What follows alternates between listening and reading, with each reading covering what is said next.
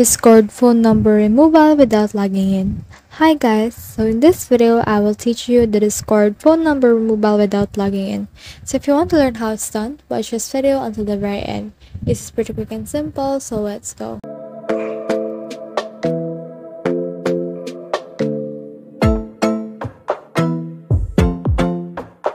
So right now let's head over to Discord. And as you can see, I am logged in. However, if I am logged out and I want to remove my phone number, there's actually no way to get around this, because if you don't have access to your email account or your password, then you won't be able to log in. If you have access to your email account but you don't have the password, then you can just reset it.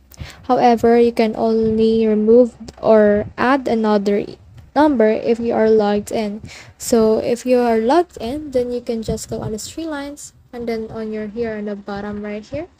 So in here, just click on that, and in there you can see this settings right here, and you should be able to remove your number by going into one of them in order to add or remove a phone number.